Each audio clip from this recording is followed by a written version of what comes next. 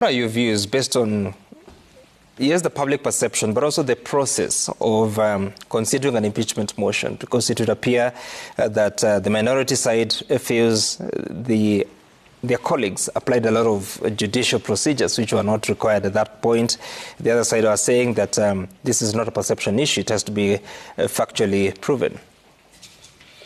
Yes, I think for many Kenyans who are used to the way our parliament operates, it's not surprising that this was the verdict of the committee. It was expected that because there were no indications really that the government would not, would really, or rather, let me not say would not, but there was no indication that the government would allow this thing to be done impartially. Because from the time I think I saw the majority leader, when they were forming the committee, when that vote was made, the 149 MPs, he was not in support of it. And you could read, therefore, and he went on, the CS went on attending meetings of government, meetings at State House. One would have expected that that ruling or that decision by members of parliament of 149 MPs calling for impeachment, that would have been enough to, if the president was intolerant to corruption, he would say, no, sorry, you have a case. Please don't come to these meetings. But there was no indication. Everything went on. And so it was clear that the motion to impeach him did not have the support of the government. And so, as expected, members of parliament always accuse each other that there were, there was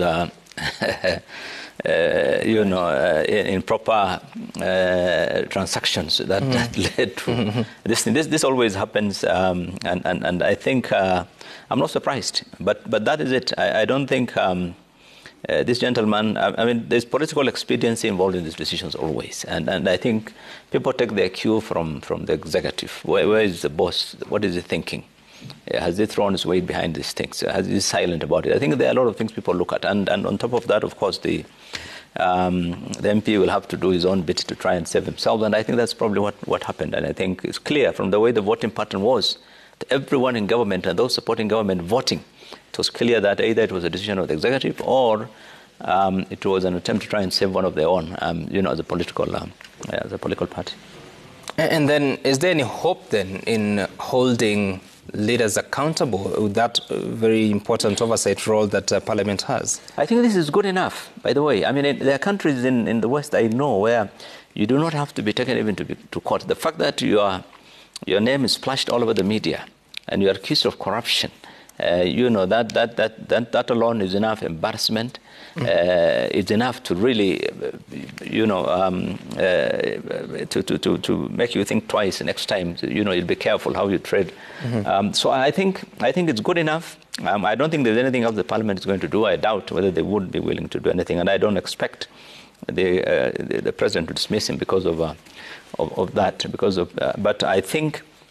Accountability is always a challenge in our country. I think that's the main problem we have. I don't think there's a problem greater than accountability, attempt to try and hold members of the executive to account. That has been our challenge in this country, and it continues to be.